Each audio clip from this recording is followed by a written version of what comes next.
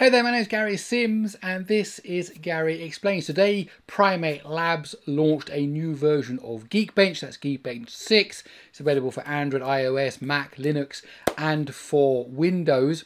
And running up to this announcement, I had a chance to chat to John Poole, who is the CEO and founder of Primate Labs. In fact, he wrote the original version of Geekbench. We get into all of this in the interview. Now, this is a cut down version of an interview that is also available on the Authority Media YouTube channel, and I'll leave a link to the full interview in the description below.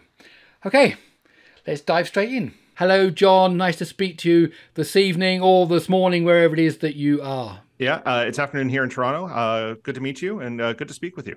Now, benchmarking can be quite a controversial topic, and I'd like to talk about that with you today. But before we dive into that, please do tell us a little bit about yourself and about Geekbench.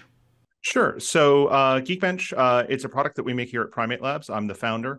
I'm also sort of the spokesperson, if you will, for the company. So I get to do all these sort of fun interviews like this and talk about Geekbench. So that's my role here at Primate Labs. So as the founder of Geekbench, how did you come up with the idea? What happened? What was the itch that you needed to scratch? Yeah, so it was actually back around 2003. I went out and I just switched over to Mac from PC. Maybe about a year before, I had a G4 system. Apple came out with the G5. It was very exciting, the first 64-bit personal computer and all of that. And I went out and I bought one and got it home and started running, the sort of tests I use, developer stuff, my usual sort of things that I do on my computer. And it didn't feel that much faster. So I was a little bit confused. So I went and, downloaded some of the popular Mac benchmarks at the time just to see sort of, is this a problem with my system? What's going on? Just trying to figure out what was happening. And the benchmarks were saying things like, oh, no, the G5 is faster. Your G5 is working properly. Like, it's on par with all the other G5s out there. And I thought, well, this is really strange. So I went in and I reverse engineered one of the popular benchmarks at the time and found that the tests were very, very small and synthetic. They're sort of doing, incredibly simplistic tasks that really, weren't good measures of performance. Like they were so small and so trivial that, really just depended on how fast your processor ran and nothing else. Didn't take into account memory or caches or anything like that. So I thought, oh, how hard can it be? I'll write some of my own tests and we'll see what happens. And this was a side project I kind of worked on and off for about 3 years until about, early 2006. The first version was sort of ready to release. I went and gathered some data about, how different processors performed. It was available on Mac because that's obviously what sort of kicked this off with the G5. But I also still had a PC around for gaming and whatnot. So, I thought, oh, it would be interesting to do these cross-platform comparisons. And so in 2006, released the first version of Geekbench sort of as, this free download that people could use. We published a couple of articles just saying, oh, like, here's some charts and whatnot, some graphs showing, P4 performance versus G5 versus G4 performance. And that side project just sort of grew into, the business that it is today, where, we're providing benchmarks for millions of users each month. And, kind of sort of, for cross-platform comparisons, we're sort of the go-to benchmark now. Now, you said those initial benchmarks that you're using were small and synthetic, and they weren't really giving you accurate results. Now, I noticed that Geekbench uses lots and lots of different algorithms because it's important to be able to simulate real-life workloads. Do you want to tell us a bit about the different workloads that Geekbench runs? Yeah, sure. So in Geekbench 6, we've got 15 separate workloads that we use to measure CPU performance. And we've tried to pick a variety of different tasks that reflect, we think at least, what people use their computers for day in, day out, or what they use their smartphones for day in or day out. Compression is important because, doing things like, downloading apps on your smartphone, Android will unpack them so that, they take less data in transit. Other things like, we've got HTML tests in there because, people spend so much time in their web browsers today. That's an important metric to capture. Other things that came out of the pandemic, things like video conferencing, we have a background blur workload because sort of doing that zoom effect of where your face is visible, but your background's not, if you've got, a messy, if you're working from home and you're working out of your bedroom or something like that, you don't necessarily want people to see. And that's suddenly become a new workload that, wasn't even relevant 3-4 years ago. It's just sort of something that just came out of, the pandemic that happened, because we really don't want Geekbench to exist in a vacuum. We just don't want it to be a benchmark that says, oh, this new processor processor is better, this new processor is worse. We want it to be representative of what people actually do. So when people turn to Geekbench, they look at our charts, they look at the articles that are written using our benchmark, they're actually able to make good decisions about, is it time to upgrade? Is my device working properly? I did get quite a few comments on my YouTube videos where I featured Geekbench when a device doesn't win and someone wanted it to win. They say, oh, that's because Geekbench is better optimized for the other device. That's not true, is it? You optimize equally for everything, don't you? Absolutely. We spend a lot of time. We work with hardware companies as well. So the hardware companies that, maybe are the ones who authored or implement the instruction set that we're using. We work with them as well to make sure that what we've got is not necessarily the very, very best that it can be, but that it's a fair and representative sampling of what that instruction set usage might be.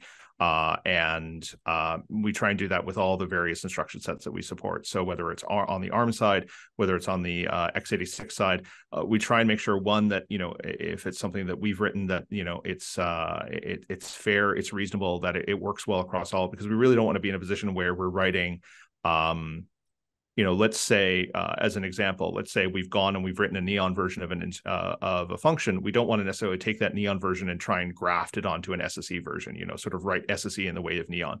We try and write things in a way that's natural for the instruction set, that leverages the advantages and is mindful of the disadvantages of that instruction set, so that we get something that should be comparable across both platforms, or across both instruction sets. And it definitely is. It is a tricky job. We have a lot of our development processes sort of dedicated around making sure that these sort of differences, if they creep up, we can catch them and sort of see, we're constantly comparing. We have a lab here of, over 150 different test devices.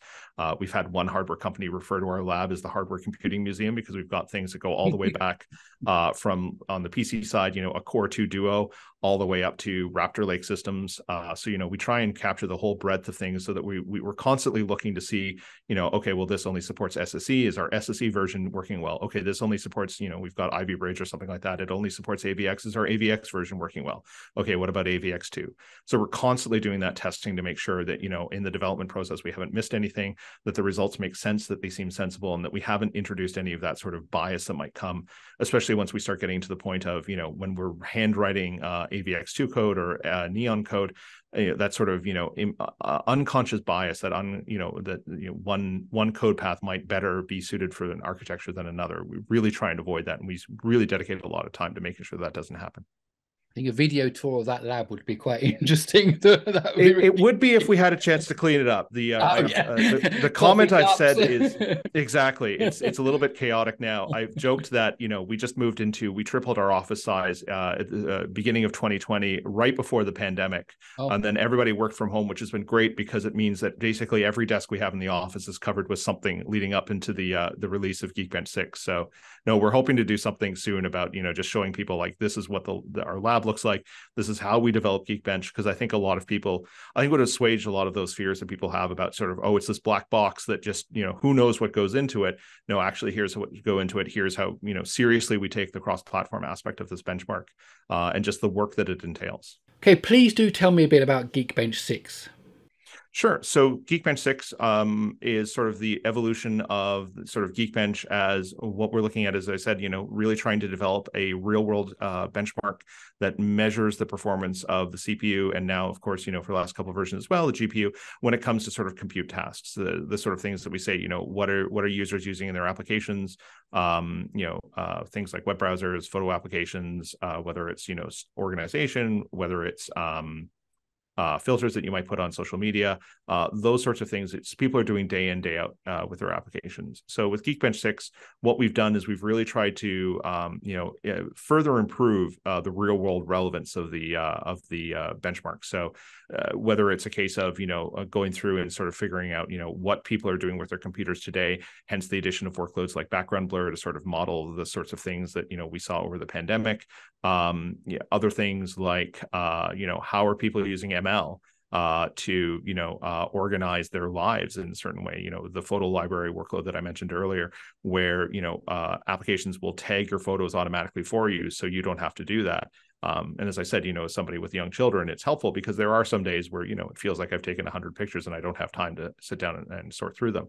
Other workloads that we've done as well are things like improving the data sets that we're using for some of the other workloads. There are workloads that, are evolutions of workloads that were in Geekbench 5, but now they're working on larger data sets, and a really obvious example of that is in mobile devices. If you look at what a flagship phone had for a camera sensor in 2019 when Geekbench 5 came out versus 2023 today, we're seeing some cameras with 48 megapixels, 108 megapixel cameras. It's just been this explosion in image size. And applications have to deal with that. So, we're trying to answer questions like, how do applications, how does your processor, how does your phone deal with, a 48 megapixel image that your camera might be generating? You might be taking every single time, you take a picture. So, trying to make the data sets bigger, trying to make the work that the workloads is doing are more relevant, more realistic. That was the big push for what we did in Geekbench 6. One other thing that we did as well, again, trying to look at the relevance, is we've completely changed the way that we do threading in Geekbench 6. So if you're not familiar with Geekbench 5, we've split out the scores into a single core score and a multi-core score. In Geekbench 6, we still have the same single core and multi-core score, but we've changed the way that we actually do the parallelism inside Geekbench to get that multi-core score. In Geekbench 5, what we do is we'd look at the number of cores on a system. So let's say you're on a smartphone and you've got 8 cores. We'd launch 8 separate tasks. And that's a great way to sort of measure a best case scenario for multi-threading. Each core can kind of do its own thing. It doesn't have to communicate with the other cores. It's kind of incumbent on the scheduler to move stuff around if, one core is idle or something like that. But for the most part, the cores kind of left on their own. They complete the tasks. It's kind of the best case scenario for threading. And what we've done in Geekbench is we think that sort of model's a little bit optimistic, because applications, as core counts increase more on the desktop than mobile, but as core counts increase, applications have to be rewritten and reworked to take advantage of those cores. And not all algorithms are going to be able to do that. Not all of your processes are going to be able to do that. Some things are still inherently single-threaded. Some things you can parallelize a little bit. Some things you can parallelize a lot.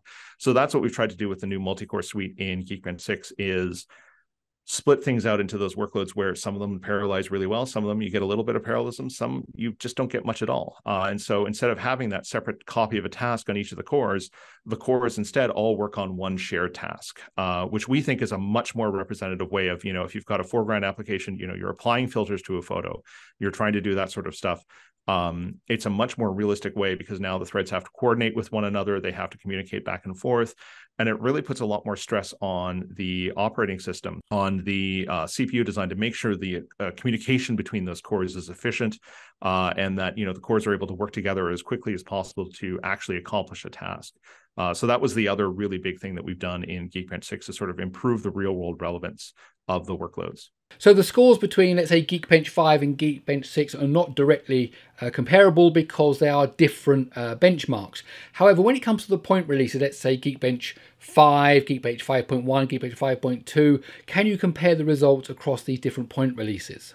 Once we get, so usually with what we've done in the past, 3.0 wasn't necessarily comparable with 3.1, 4.0 wasn't comparable with 4.1, because usually there's always, as much as, especially now, we have a very large testing lab, so we're able to catch a lot of issues before the release, but there is always going to be feedback that we're going to get after we ship a benchmark, and someone's going to point something out and we go, oops, that we made a mistake there, we should fix that. And we always try and do that in the first month or two. So 6.0 to 6.1, will it be comparable? It's hard to say.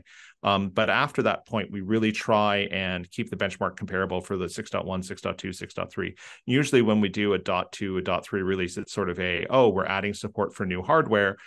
So if you're benchmarking that new hardware, you might want to just use the newer version. Otherwise, it's comparable to the older scores, because those systems weren't out at the time that, say, .1 or .0 was out. So for the most part, it's comparable. We try and call out explicitly where it is or isn't comparable in our release notes, because that turns out to be a very common question that we get just from our users. So we're trying to be more proactive about making that clear. Thank you for chatting with me today. It's been a pleasure. Thank you so much for having me. Thank you. Thank you. Now, before we close, I want to remind you can follow me on social media. All the handles are here on the screen. And I also have a monthly newsletter. Go over to GaryExplains.com, type in your email address, no spam, but you will get the newsletter. Okay, so I'd like to again thank John for spending the time chatting to me. If you enjoyed this video, do please give it a thumbs up. Don't forget to subscribe to the channel. That's it. I'll see you in the next one.